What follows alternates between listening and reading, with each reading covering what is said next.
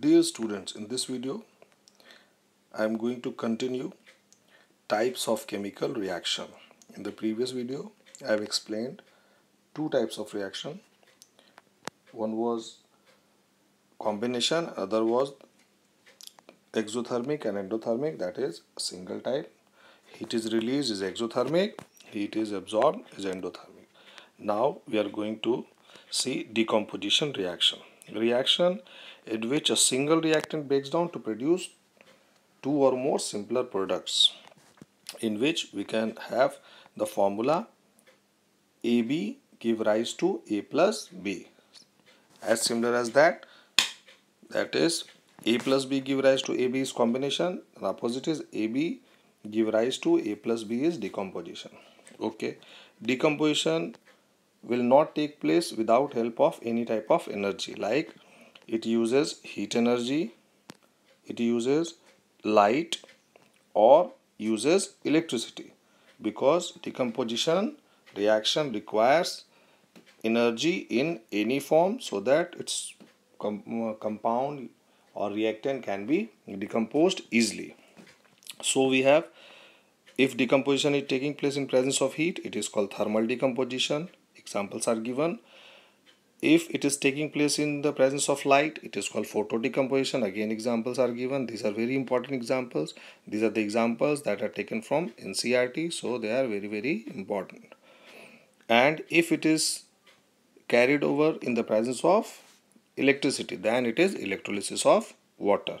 Every reaction we have to balance. These are the very important reactions.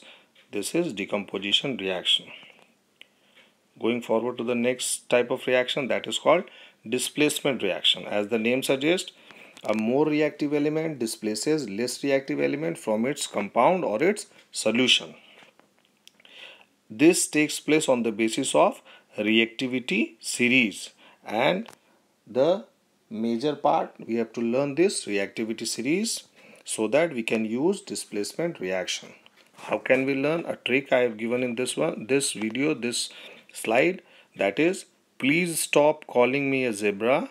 I love her cute mind, which is smart and genius, which is and is hidden words. Please stop calling me a zebra.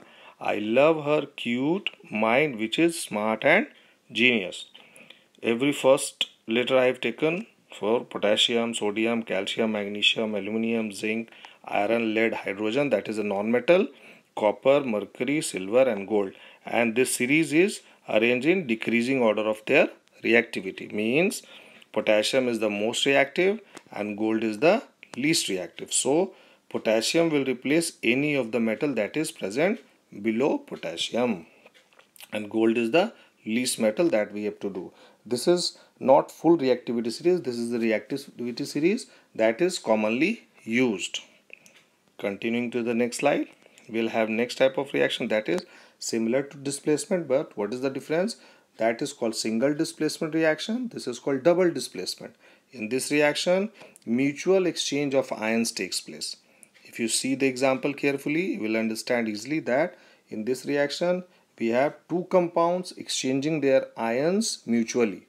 Sodium is exchanging with chlorine, barium is exchanging with sulfate. Thus, this is called double displacement reaction. Negative charge exchanging with positive charge. In this reaction, there is no requirement of reactivity series. Continuing to the next one, that is redox reaction. As the name suggests, it is the combination of oxidation and reduction. RED stands for reduction, OX stands for oxidation. Reaction in which reduction as well as oxidation takes place simultaneously. This is called redox reaction, and almost reaction that is taking place in chemistry is an example of redox reaction. There are few exceptions also. What is oxidation?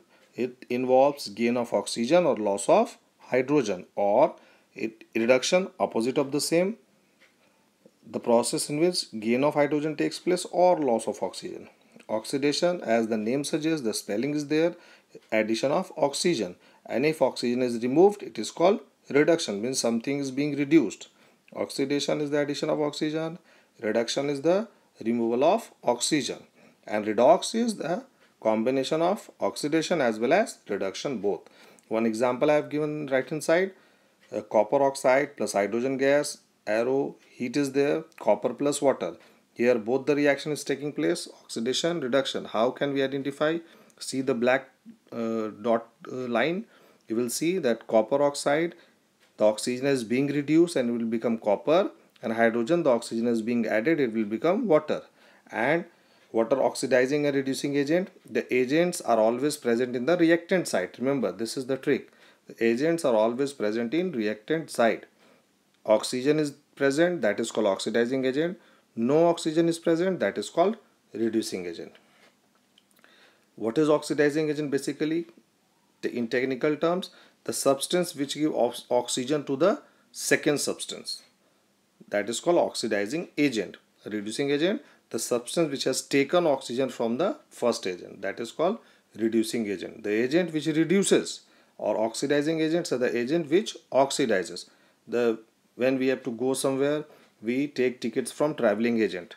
So traveling agents are the agents who take our tickets, who stand in line to buy our tickets. Same, oxidizing agents are the agents who give their oxygen to someone else so that they can be oxidized, and reducing agents are the agents which take oxygen from someone. Continuing to the next one, we have applications of oxidation. One is corrosion, second is rancidity.